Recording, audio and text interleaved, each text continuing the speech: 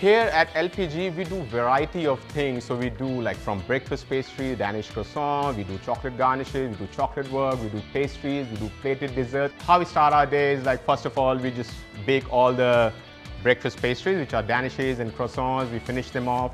Then we start onto our cakes and individual showcases, which we set up into the shop. And then after we start our production. So every day is a different, all our cakes, what we do here, actually have different layers, which takes time to get done. Maybe one cake you see in the shop, it gets like 2 or 3 days to finish it. Before we finish, we make sure we put the danishes and the croissants in the prover so that it's ready for the next day of baking. If we forget that, we have no danishes next day to have in the shop.